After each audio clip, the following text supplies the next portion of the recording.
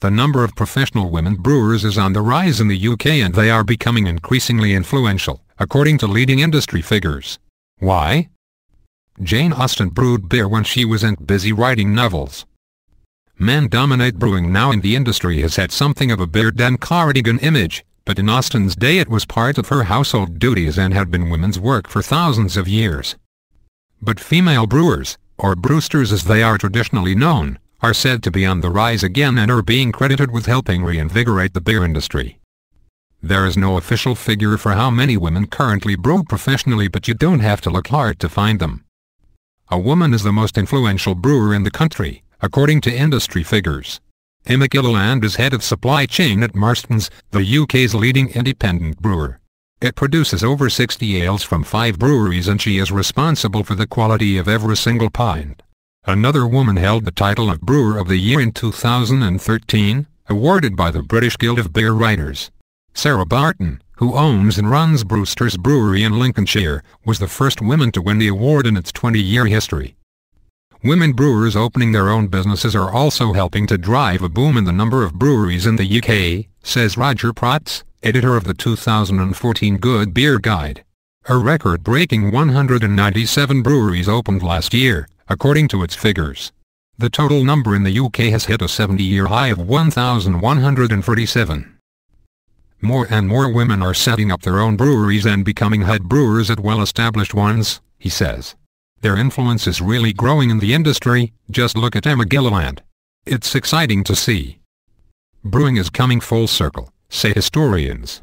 The earliest evidence of beer in Britain dates back roughly 4,000 years, and women were the primary brewers from the start, says Jane Payton, alcohol historian and author of Beer Eclogue, Craft, Cask and Culture. Beer was food, and food preparation was the domain of females. Ale was traditionally made in the home and brewed for the family. It was part of the daily diet for everyone, children included. It provided nutrition and was a safe source of drinking water. Anything left over was usually sold, often providing a valuable income for households.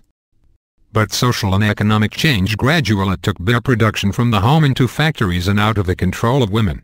Beer started to be made by men, largely for men. By the mid-20th century, beer had been assigned a gender, and that gender was male, says Payton. So why the resurgence in brewsters now? Many things have helped create a perfect storm in which women brewers are flourishing, says Melissa Cole, ale expert and author of Let Me Tell You About Beer. The increased visibility of the few females who were already in the industry has played a big part.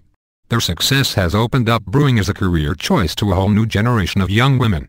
At the same time, society, attitudes and gender stereotypes continue to change. People are also more interested in what they eat and drink. Provenance, freshness and how things are made have become more important to consumers. These are all things embraced by female brewers, says Cole. They use local, seasonal fruit, vegetables and spices to brew and play with flavors and people like that. They think of beer and how it goes with food, like you would with wine. They're also collaborative, into sharing ideas and innovating. They want to share the love. Women are making beer a lot more interesting these days, and as a result a lot more people want to get involved. Barton, who founded her brewery in 1998 and has been a trailblazer for women in the industry, agrees that imagination is what women bring to brewing, and it is a big part of their increasing success. Men can be tied to the more traditional ways of doing things, whereas we think outside the boring, brown, bitter box. We're not forever going down the hoppier, stronger route.